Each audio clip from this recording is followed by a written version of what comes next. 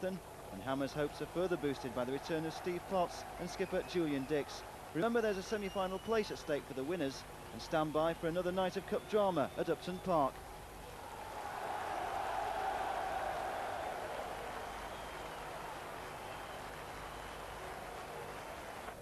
Dix with a free kick. Because of everybody keen, it didn't go well for him. A chance here for Slater, and Slater scores, but no. Yes, the goal's given. I thought the referee had disallowed it. Slater scores. West Ham United take the lead here against First Division Derby County. 35 minutes into this game. The ball played through by Dix. Kelly couldn't get to it. Keane couldn't pick it up there, and Slater comes in to turn it into the net. So a chance here for Phil Parkes to get the ball towards that goal mouth. Slater with a header. Kelly's there.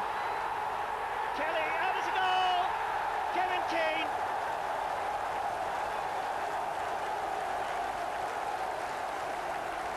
So the wind assisted.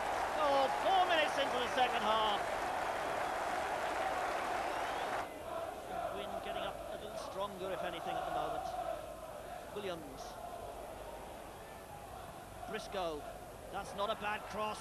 Harford took it. Saunders with a shot. Oh, that's a magnificent goal by Dean Saunders. Came out of nothing.